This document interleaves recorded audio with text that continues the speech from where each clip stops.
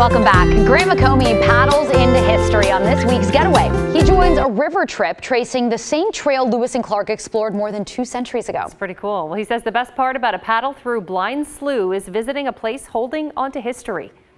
On a clear day, the view atop Bradley State Wayside to the Columbia River is astounding.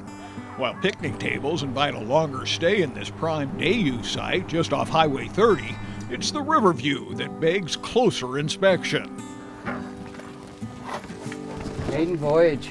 So give in and try something new with paddlers who gather to explore Columbia River backwater sloughs.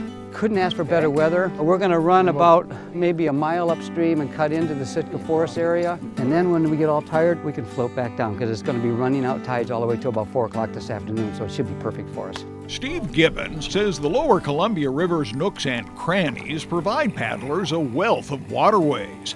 Scores of islands separated by dozens of sloughs. But remember, if you come, safety starts with a life jacket. It's a state law that you have to have one in the boat. It's the Scappoose Bay Kayaking and Smart Kayaker law that you wear it. All the time. There's a couple nice sloughs in there. We'll put us right in the thick of things. Blind Slough is the thick of things, a Nature Conservancy preserve of over 800 acres of soggy swampland and no land access. Big chunk of mud right there, you guys. Watch out. So boating's the only way to get here, to take in a vast forest stand that dates to the 1600s. The giants that live here are called Sitka spruce. There was a predominant tree that ran all the way up to Alaska. Gets to be about 2 to maybe 4 feet in diameter. And there is no other place in Oregon like it, a fact not lost on the visitors. I find it rejuvenating. It feels like I feel younger just getting out and... Well, you are younger than these trees. Well, much. Young at heart. And it's not very far from home.